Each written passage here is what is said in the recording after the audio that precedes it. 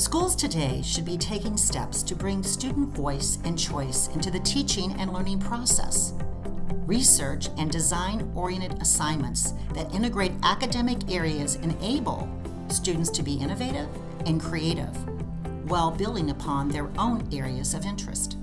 Wyoming High School, located in Cincinnati, Ohio, is partnering with business leaders to produce an interdisciplinary space that supports brainstorming, invention, research, creation, and presentation so that learning is authentic. STEAM, or Science, Technology, Engineering, Arts, and Mathematics, is a culture of learning that requires students to be innovators and problem solvers. As leaders in education, Wyoming City Schools will be adding the R for reliable research. Wyoming's new culture of STREAM will include supporting our students to be research experts, critical thinkers, and solution creators. The Wyoming STREAM Innovation Center will allow for the integration of content from all disciplines to cultivate the inventive spirit of Wyoming students.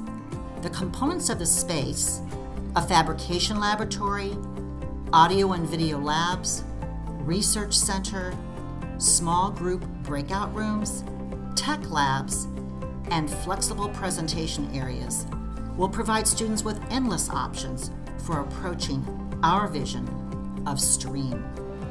The new center will prepare all students for lifelong learning by inviting risk and revision and allowing students to learn from both.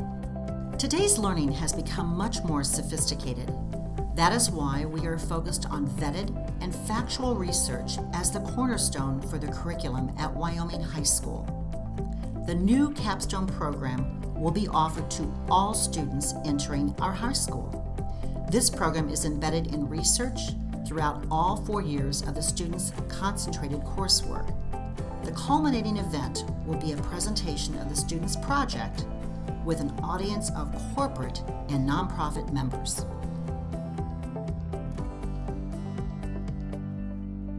The new Wyoming STREAM Innovation Center will be a model for high schools throughout our country, a place where our students can build the future.